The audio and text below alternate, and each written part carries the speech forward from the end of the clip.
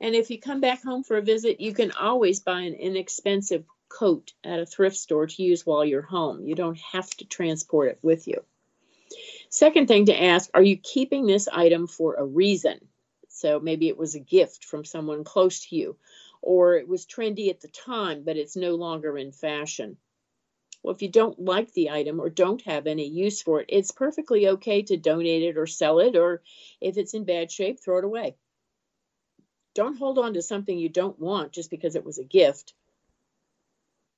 The third thing to think about, are you saving an item just in case? I've worked with many clients over the years who need to keep tools or nuts and bolts or other items. They don't need to pack them to take them across the country. Trust me, there are hardware stores in your new location where you can buy what you need when you need it. They will have nuts and bolts. Now, I will tell you, though, that antique tools, older tools, are valuable, so you might want to hang on to those. That's a good thing to keep in the back of your mind. But tools are available. You can go to any hardware store or home improvement store and pick up something, or borrow them from somebody who's already in your community who brought theirs along.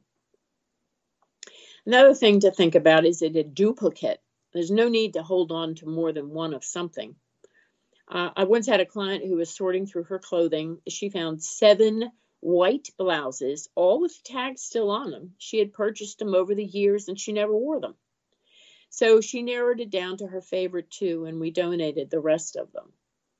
And I had one of my uncle, he was from the Depression era, so he never knew when he was going to get anything again. And he would always go to the rummage sale at the church down the street from where they lived. Well, when I had to clean out his apartment, we found 7 steam irons in the drawers, shirts that were unopened, never worn, still with the tags on them. He just wore the same shirt all the time because he was a Depression era baby and didn't know when he might get it. But really, you don't need 7 irons in your drawers. It's just not, you don't need to. The next thing to think about, are you keeping something with the thought that, ooh, someday I'll fix that? Well, if the broken item is still broken, it's time to say goodbye. If it costs more to fix it than to keep it, is that really a good idea?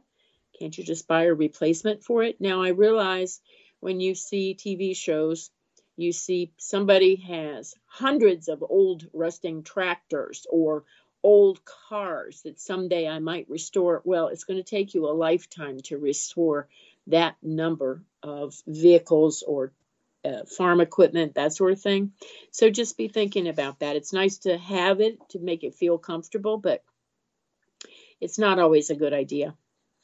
And the next thing I really pound home all the time to people is, do you really want to put items into storage?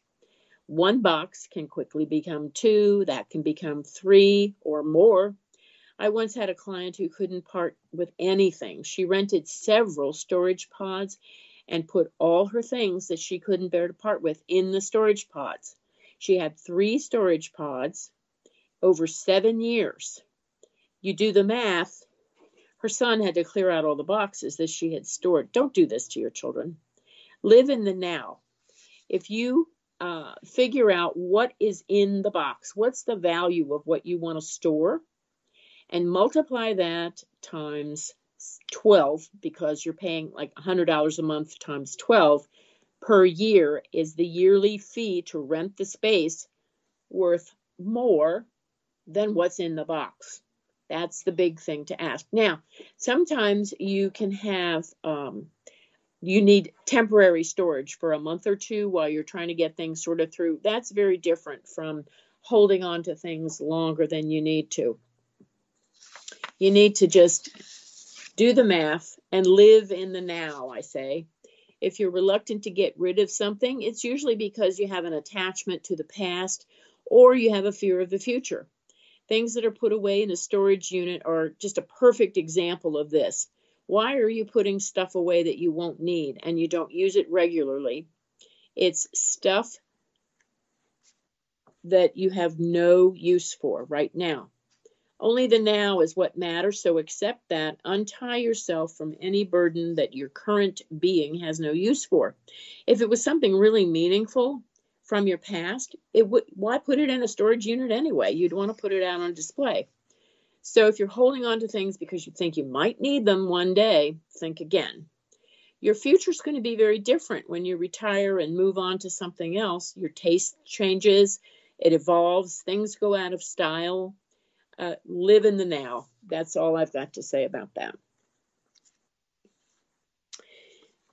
So regardless of whether you decide to move or to stay, you have to declutter if you're going to get rid of things in your home that are keeping you from enjoying your life.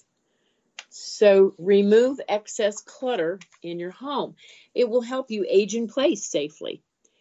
There's nothing worse than having things get stacked up, like old magazines, mail you haven't opened, receipts, invoices. How long do you need to keep tax returns? Well, not as long as you may think. I once had a client who had all her utility bills, every single utility bill since 1957, stored in boxes in her basement. And she was so thrilled when I told her we didn't need to keep them going back that far. But really, if you're going to move or if you're going to age in place, you really need to start sorting through your belongings now, because if you find a place that you want to go to, but you still haven't cleaned out your clutter, it's going to hold you up, and you want to make your transition as comfortable as possible. So if you've decided your current home just doesn't work for you like it did when you bought it 20 or more years ago when the kids were young, what are your choices? Well, yes, as I talked about this, you can age in place where you are. And if your home meets your current and future needs, that's a great idea. But when you bought your home, you had a different lifestyle from what you have now.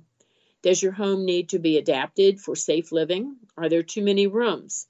Can you rent out space in the part of the house that has excess number of bedrooms, or can you close off those rooms?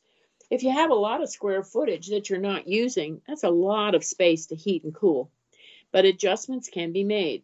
So you might want to talk to a certified aging in place specialist in your area. You can log on to www.nahb.org. National Association of Home Builders has builders and contractors who are certified aging in place specialists. And you go by the state and you search to find contractors who specialize in adapting your home for safe use. It's a great idea, and at least you have a sense of what's needed. But you really do need to declutter. And you can sell and buy something smaller. Maybe you want to move closer to your grandkids or live where it's warmer or have better tax situation. Most people want these and good medical close by with walkability and good transportation. It will take a while to research, but careful searching will reward you.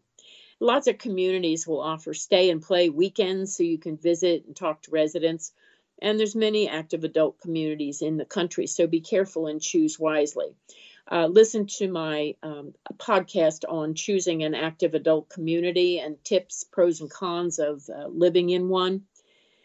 Another option is multi-generational living. I've written articles on this topic, and people ask me how to find this type of living arrangement. It's when you convert an existing house that includes space for grandparents, adult children, and grandchildren to live under one roof. Costs and childcare are divided up. There's many other benefits as well. And as grandparents age, care can be provided for much less.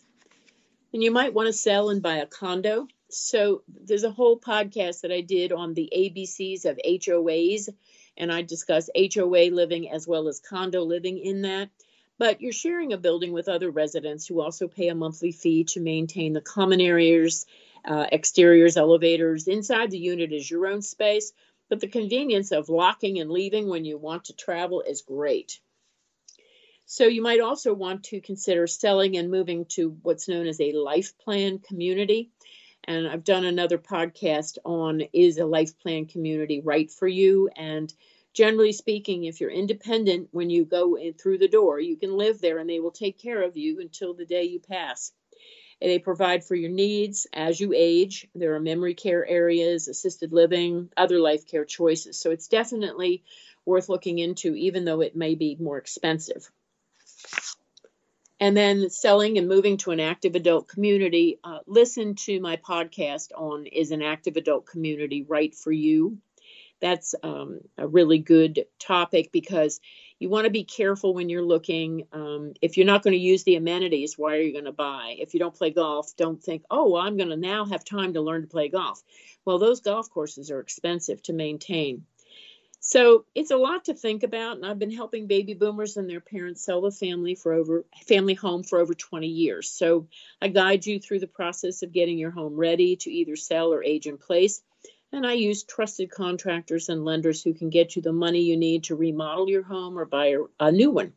So you can contact me at moveorimprovewithdebbie@gmail.com, or you can check out my website at www.boomerhousingoptions.com and listen to any of my previous podcasts on tips and tricks for retiring the way you want to.